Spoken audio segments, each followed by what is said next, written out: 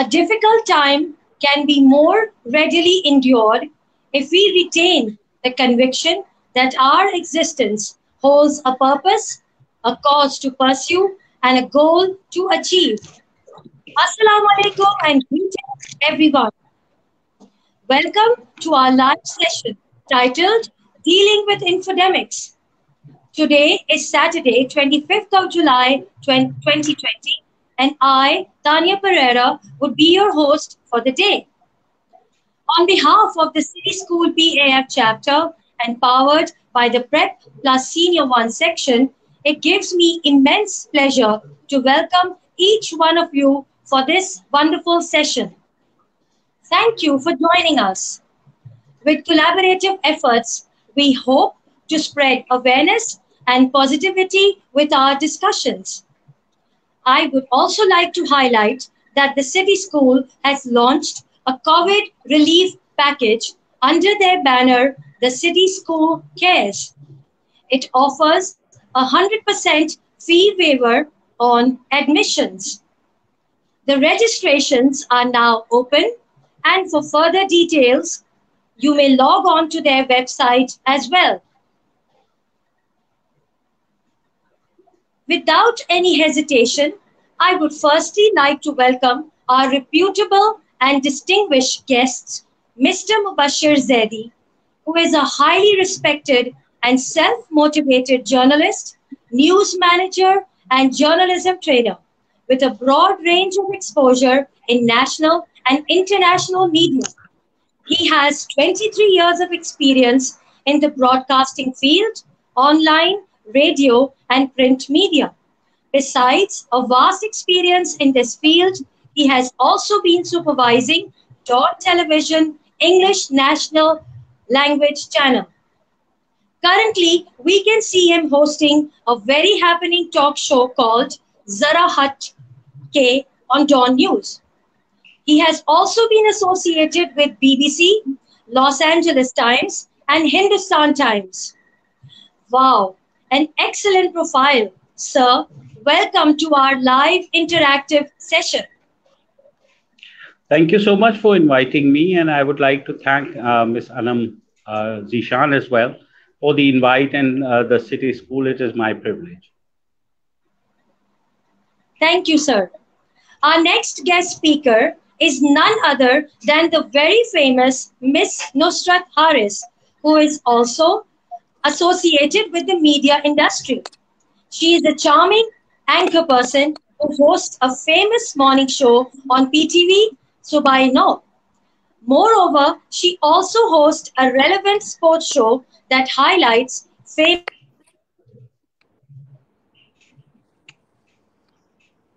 chairperson of FPCCI Committee on Electronic Media.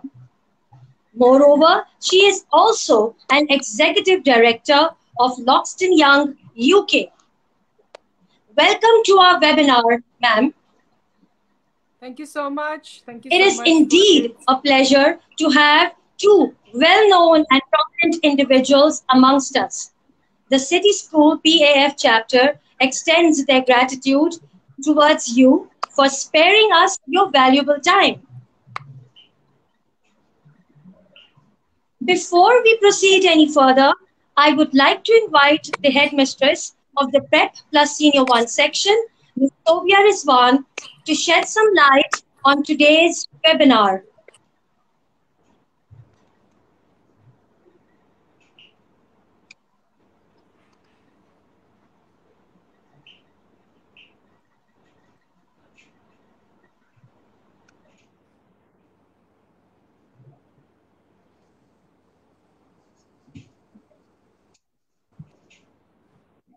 Her mic is off, I think.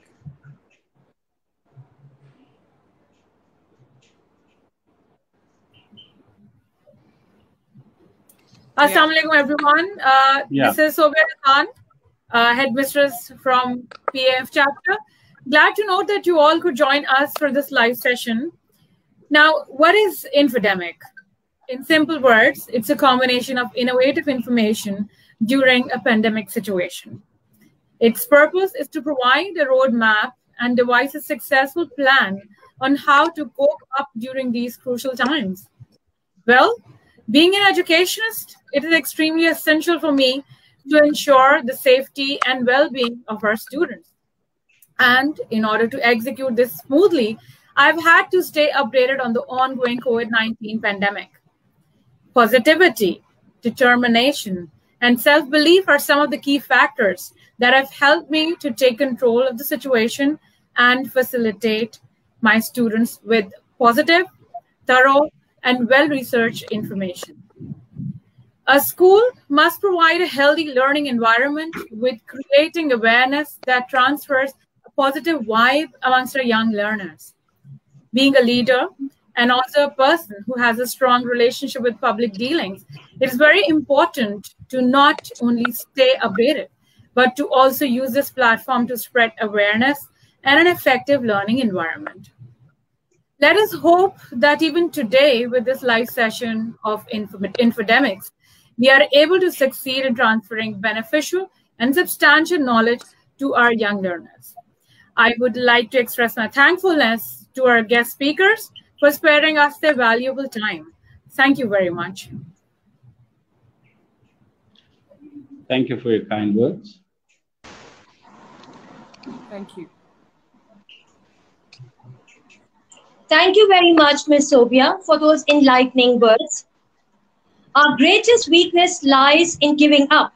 The most certain way to succeed is always to try just one more time.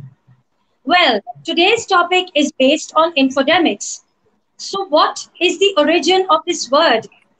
It is a combination and blend of information and an epidemic.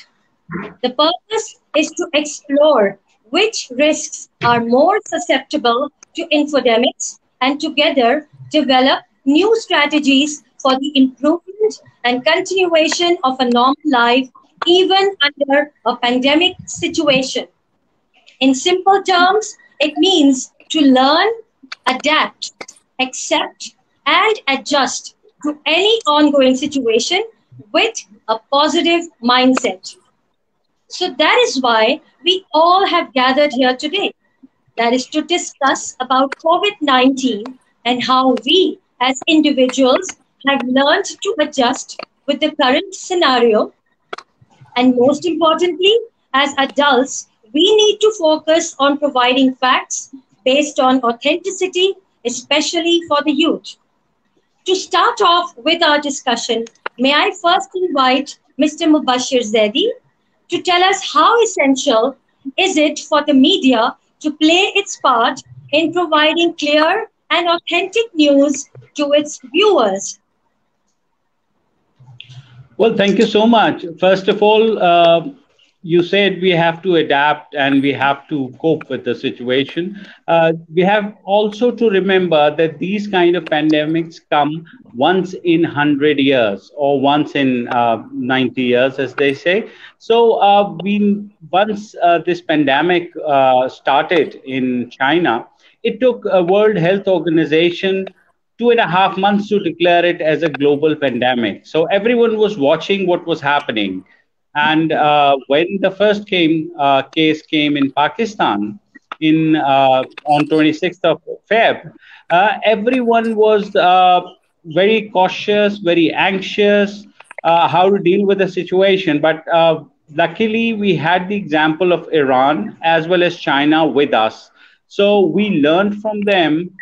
We applied some cautionary tactics like, wearing masks, or going forward in March, we had closed down our schools, we had closed down shopping centers, we had closed down markets and banned social gatherings. So I think we did all these steps just because we had seen what had happened in China and then Iran and then Europe, because all of that has happened before us when the pandemic hit Pakistan. So media had to take the examples of China, Iran, and Europe and apply it on Pakistan by informing the viewers that these are the precautionary measures, because no one had any idea about the disease. and the vaccine is yet to come, even till today. So all doctors were advising is to take precautionary measures and try to stay indoors, try to avoid contact with in a social gathering, or try to avoid gatherings even in the office. That's why we are talking on this software. Otherwise we could have been in a hall.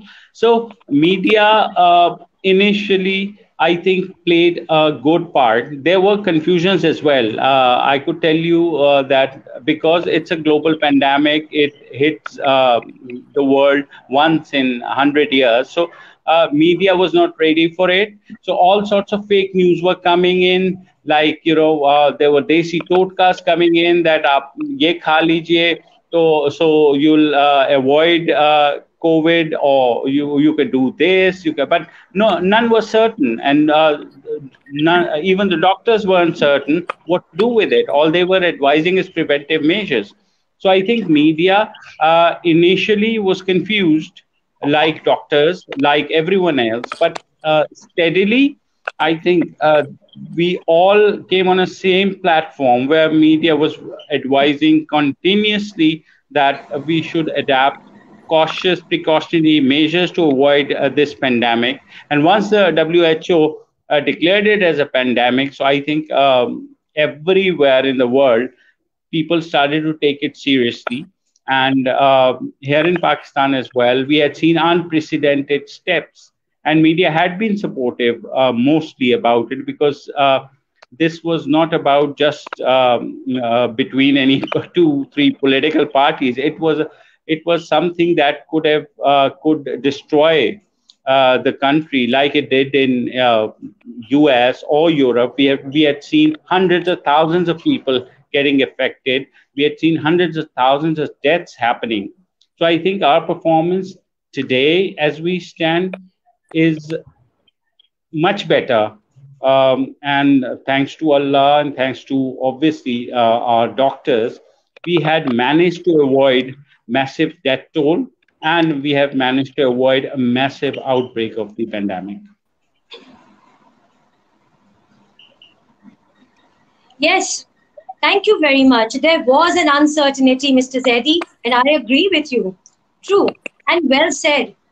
All the advice and your precious words that have been used, I'm sure that everyone is going to accept and, of course, listen to whatever you have said, because it was quite right. Miss Nusrat, how far do you agree with the fact that our Pakistani television and film industry should promote the essence of positivity, especially for the youth? Thank you so much for your question. This question does not relate to COVID-19 situation only.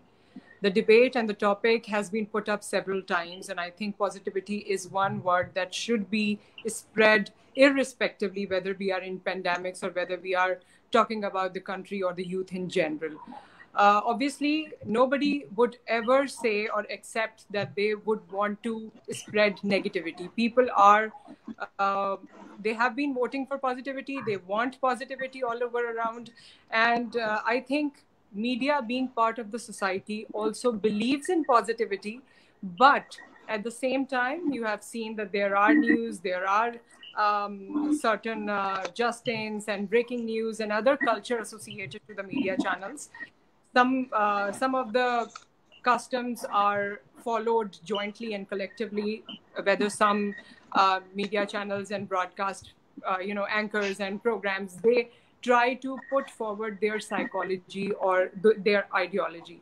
But at the same time, the TV channels, the Pakistan TV channels and film industry, if you talk about film industry is actually trying again to stand up and make a mark. Although we enjoy it, we are trying to support it, but the film industry is basically focused towards entertainment. If you're talking about today's world in Pakistan, but yes, this world, me, myself, my children, and so many people around ourselves, our family and friends, they're used to they're getting used to of other platforms as well, like Netflix and others, and they get acquainted to that kind of a content which gives them positivity regarding science, regarding diseases, regarding psychological stuff. But at this point in time, if you talk about Pakistani film industry, we are far behind that. We have not developed that taste, and we have not gone into it, the subjects like these. We think that Pakistani film industry has to focus corely towards entertainment. That I think, I mean, as a viewer, I could comment on this. Apart from that, if you talk about the TV channels are the mixture of different feelings. When you wake up in the morning, you see certain morning shows with different flavor. Some people are being really very positive. Some are being, you feel that the pandemic doesn't exist even, and they are living in some other world or on some other planet. Some people are highly negative. I didn't want to use this word, but sometimes as a viewer, you get this feeling that, this is being negative and we shouldn't do this kind of, or we shouldn't have talked about this topic in this way. We should have put forward it in a different way, in a softer tone. So I could not comment on it collectively that we are being totally positive or we are being totally negative. But yes, I think everybody of us wants positivity. And in these circumstances, we want to dig out the positive thing, whatever is happening around us or whatever comes up on the television. We only want to watch positivity. We have seen this, that people have stopped watching TV. People have switched to the gadgets. They have started watching other channels. They have started watching, following other forums, which are providing entertainment, which are providing facts, which are providing distinct information. They don't want to see negativity all the time. So when you talk about Pakistani television, I think they should concentrate on the positivity. That's what we all want. But at the same time, you cannot expect every fact to be positive. So there will be negativity also, but there is always a way to put it forward, to give it to the audience. There is always a way. There is always, like Mubasshir Zaidi Sahab is here. His program is loved and liked by so many people because when they talk about different things, they talk with facts and they talk with sense. So people like it and they tend to digest it. They don't get, negative about it. They don't get annoying. They don't get aggressive about it. So I think positivity is something which is highly needed, not only in Pakistan, but everywhere, all over the world, not only in profession, not only on the TV channel, but in your home, but in your relationships, but everywhere. And when you talk about media, let's not forget that we are highly, influenced by social media.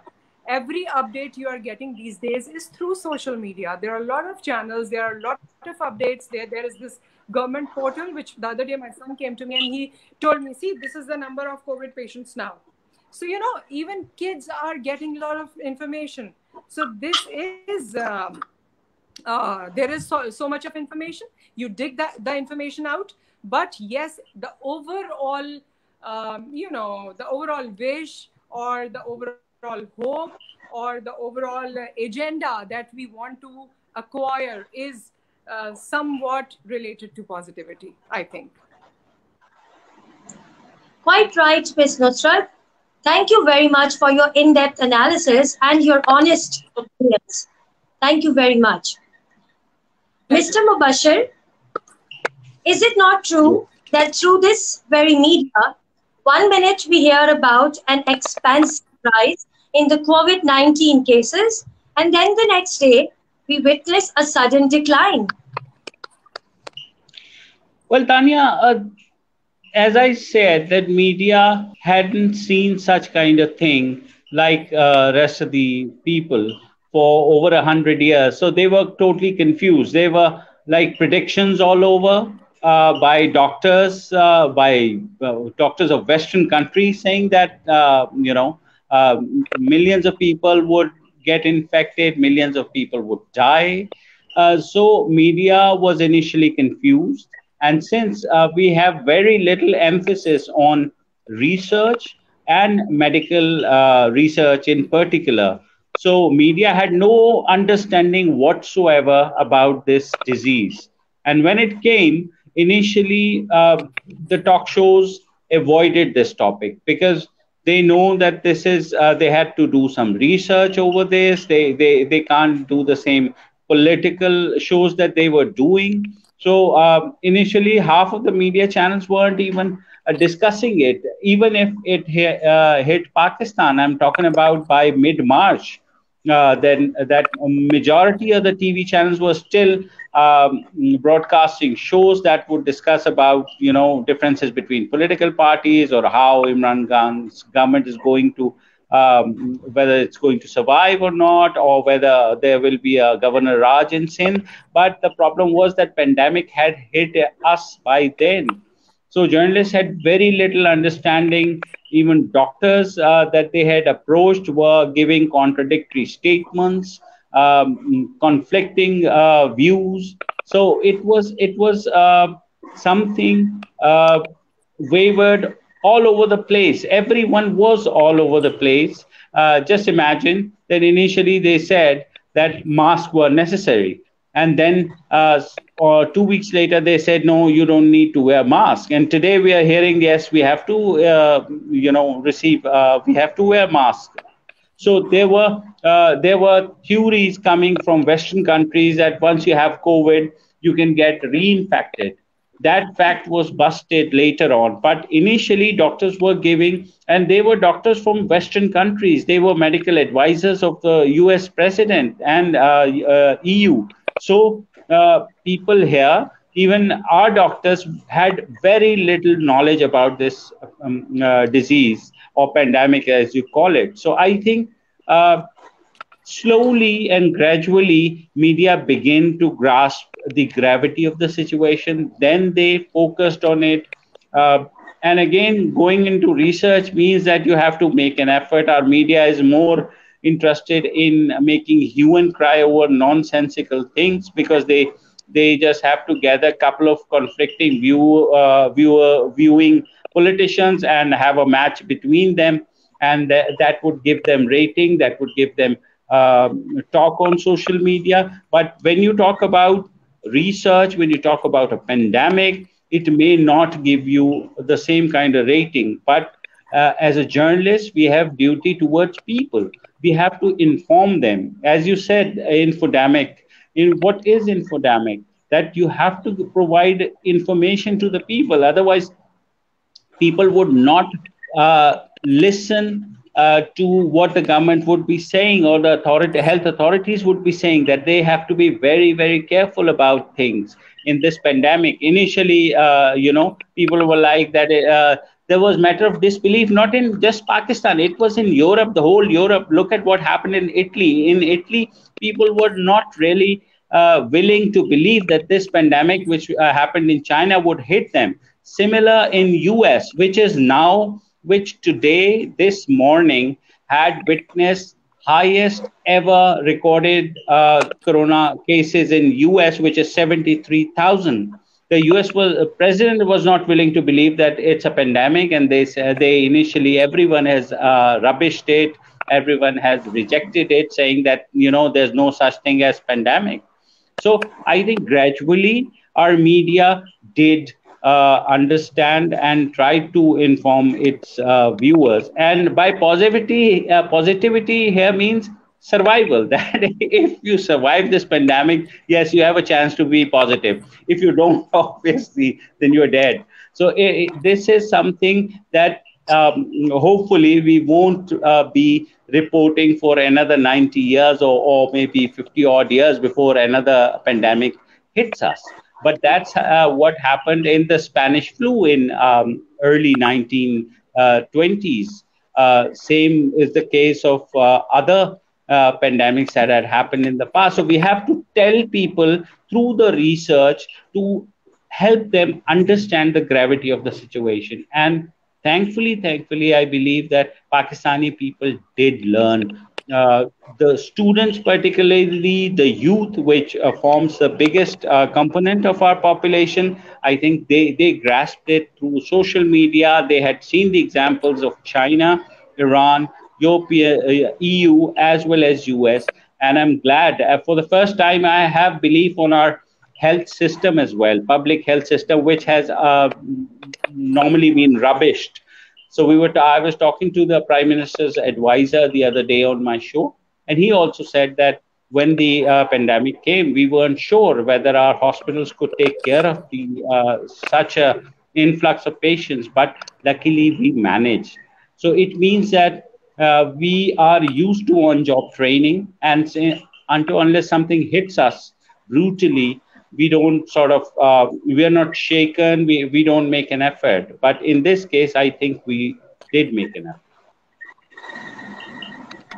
Thank you, Mr. Zaidi. Yes, Pakistanis are strong and made of steel, and we are optimistic as well. There are some questions from the audience as well. Sure. Do you agree that media has a responsibility for informing and helping educate their audience, not only provide positivity? This is a question from Mrs. Eve Karamat. Do I have to answer this? Yeah, please do that. Because they did not. Yeah. So, Eve Karamat, thank you so much for the question. I think that we take it our prime responsibility as a media person. I'm saying this. We want to educate people. We want to inform people. But I think the question relates to the discussion earlier that we need to have our own research. We need to dig in the facts. We need to be open, and we need to have that sort of freedom through our TV channels, through our state, through our other platforms, so that we impart the knowledge-based information, or we impart that kind of information that our audience are craving for. You see, we kind of give information, we kind of have, we have different kind of programs, as I have mentioned earlier. And some people find one program very productive and very, they think that the host is being really aggressive and he talks in favor of the audience and the people at large, and they are digging out the facts and they are just grilling the guest, and it is very good. You are putting your aggression into the anchor person, and then you are feeling satisfied after that fight or after that fight sort of a discussion. But some people get annoyed. Some people doesn't like it, and they want to have a factual information. They want to have a true information about the topic. So the variety of audience has changed. The variety of programs has changed. The ideology of a media channel has changed. You cannot compare Dawn TV with Geo TV. You cannot compare ARY and Geo. You must have seen that meme on social media that if you watch one channel, you feel that the government is going. You feel another channel and you feel that the government is staying. And then you feel the state channel and you think everything is okay. There is no problem at all. So, this is the psychology that we are giving, or this is the message that we are giving to our audiences. You cannot only blame one person who's a producer or who's an anchor person or who's a researcher. This is the overall pattern of, or the overall psychology of a broadcast channel, or the team, or the personnel involved in it. So it comes to you in a specific form.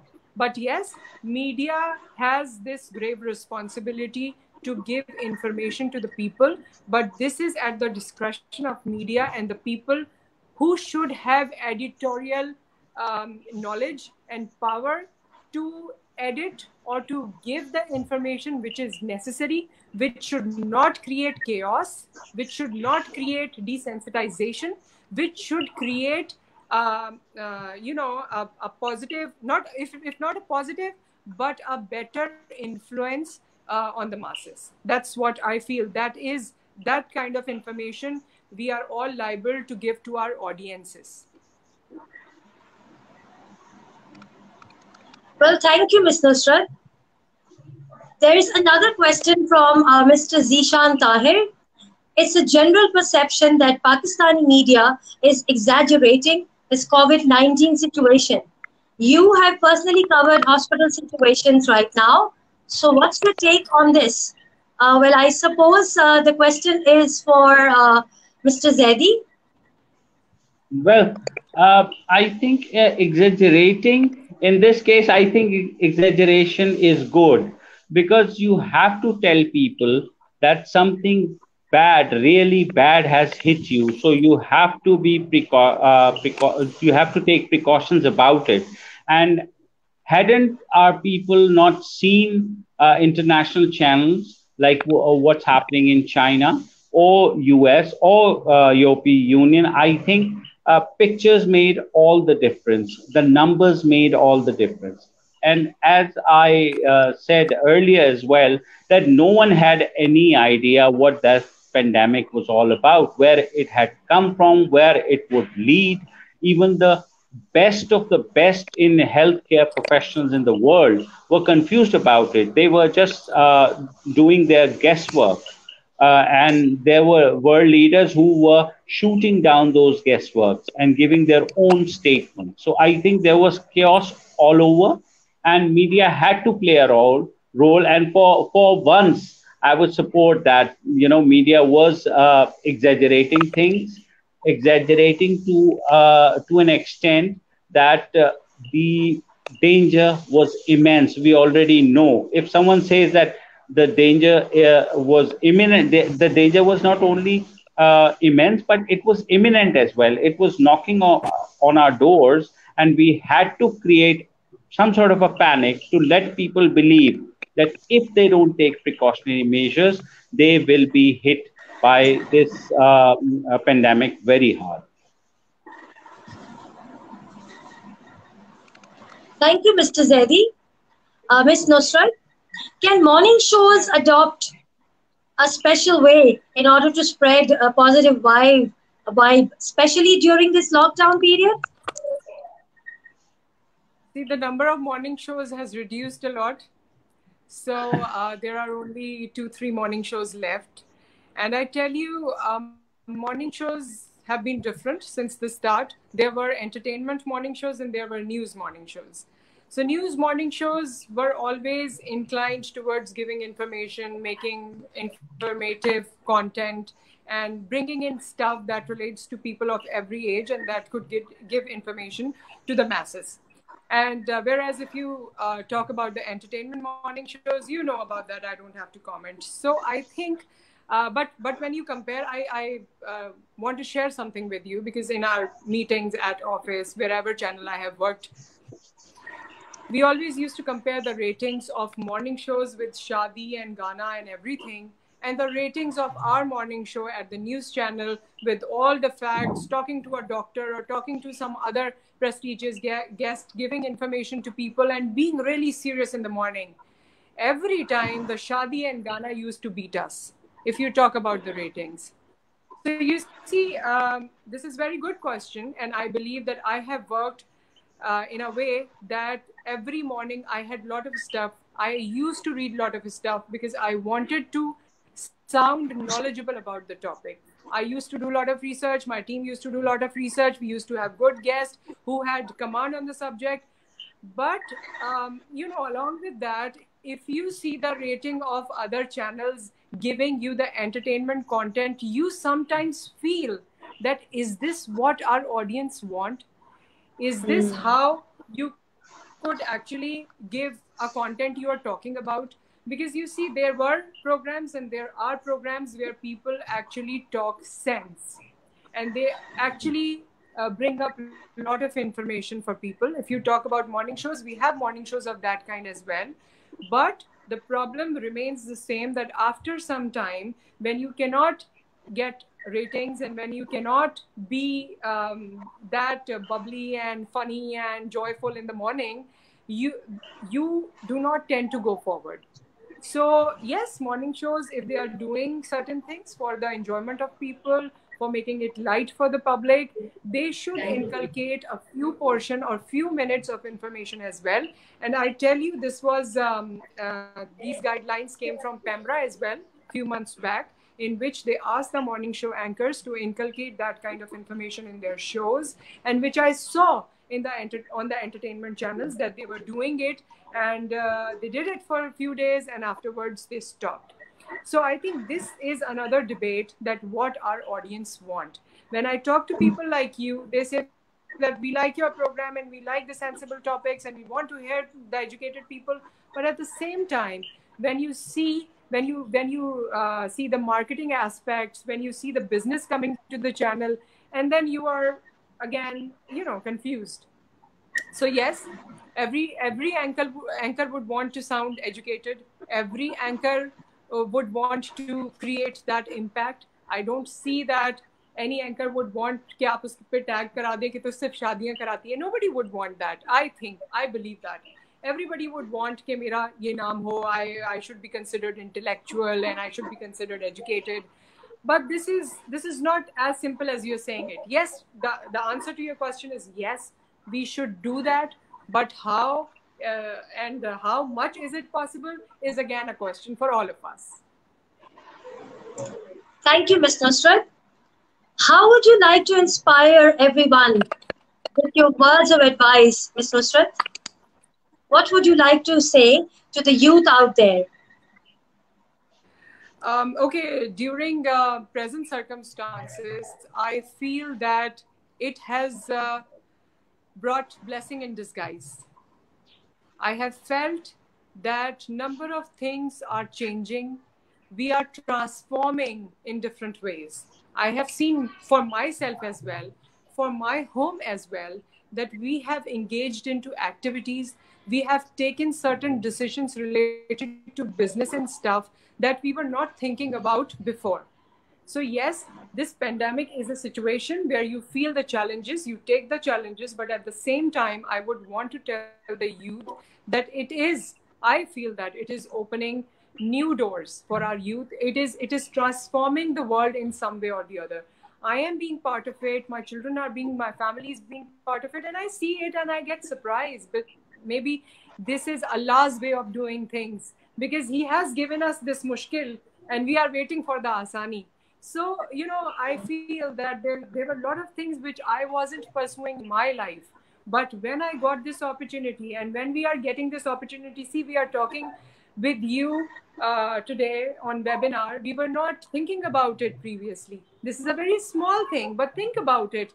We have opened doors. We have searched for the opportunities. And I think for the youth, they're becoming a lot of opportunities. Just stay positive. Being positive is good for yourself as well, for your surroundings. Exchange of positive energy, exchange of positive thoughts. Yes, the world is not easy. The circumstances are not easy, but you have to go through it with your open arms, with your open thoughts, and just go with the flow. Inshallah, the best would come to you. Thank you very much, Ms. Nusrat. Well, we'll take one last question before moving towards wind up. I think it is from Mr. Syed Nasir Ali. I think the part of media to aware children to take precautions is missing. What else has been done to help children being aware of this pandemic, especially before Eid? Mr. Zaidi? Well, yes, I think it's a very, very good and pertinent question, because we had taken this issue up on last Eid as well. And we had requested the Supreme Court and the Prime Minister and the Chief Minister requested them, Khuda ke liye, please don't open things too early. But somehow the Supreme Court ordered that all the shopping centers should be open for Eid and people would come out. And suddenly we had seen a spike after that. And we are now witnessing another Eid coming.